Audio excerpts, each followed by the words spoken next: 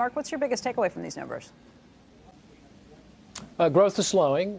Job growth now is consistent with stable unemployment. I will point out an interesting point. The payrolls we processed towards the end of the month were meaningfully weaker than those that we processed towards the start of the month. So things appear to be slowing, and the rate of decline is continues. There's no indication yet that we're going to settle in at 130 or 135. Feels like we're going to throttle back even more than that, and we'll see that in subsequent months. Mark, do you put this slowing is broad? Sorry, I mean, do you put this in the camp of the number we got yesterday from the ISM manufacturing number, or do you put this in the camp of, look, we're slowing down because it's harder and harder to find people who want or need jobs at this point? Well, it's a little bit of both, but I think the most significant aspect of the recent slowing is the broader slowing in the economy. Demand for labor is beginning to weaken. Hiring is weakening across the board. That's the point I was going to make. The broad-based weakening is less hiring pretty much everywhere.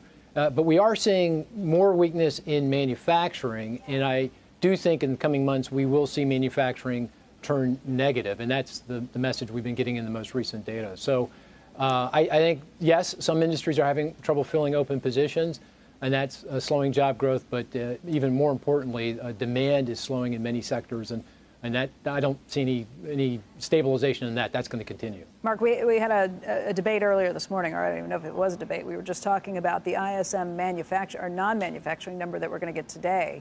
How important is that? And do you think that you'll see weakness in that? What's that? Tomorrow. Tomorrow. I made the same mistake. Yeah, that you'll see weakness in that number, again, based on what you see in manufacturing. And I guess that's because we're more of a services economy now. Just trying to figure out what this is going to mean to the broader economy and which signals we should be paying the most attention to.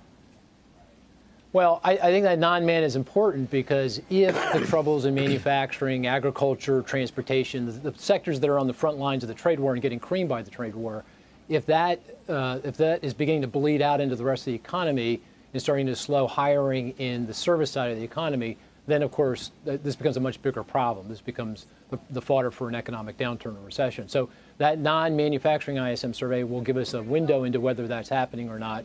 And if it does, then obviously job growth will continue to slow, unemployment will begin to rise, and then recession risks become very significant. Mark, what about this argument that manufacturing is such a small part of the economy?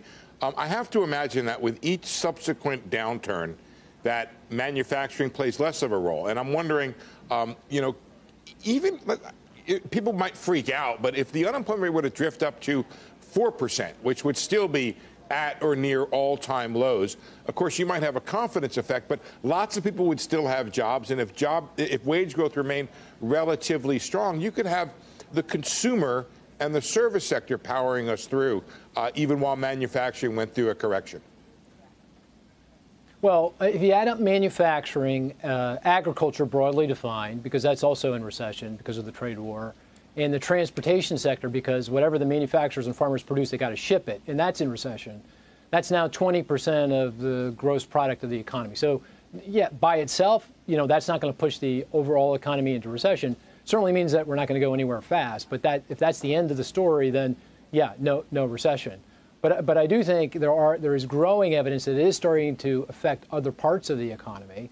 And I disagree with you, Steve. If unemployment rises, even from a low level, and by the way, that happens every single time when we go into recession, it's coming off a very low level, that spooks people. They immediately sense that. They sense the slower job growth.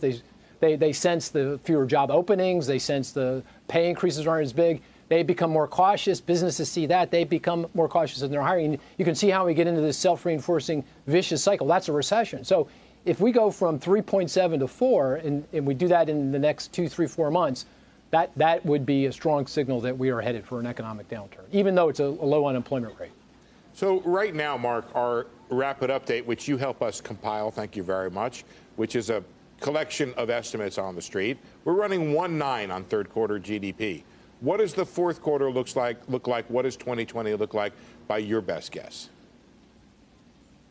Well, I think if the trade war is put on hold relatively soon and it doesn't escalate, there's no scenario I see where we de-escalate the war. But if we don't escalate it, then I think, confidence should be strong enough, businesses should hold in well enough that we continue to get growth somewhere between 1.5% and 2%, which just is a notch below potential. Unemployment might notch a little higher, but not high enough, fast enough to push us into recession. But if the trade war escalates, if the tariffs that are threatened to take place towards the end of the year actually take place, then I think recession is likely.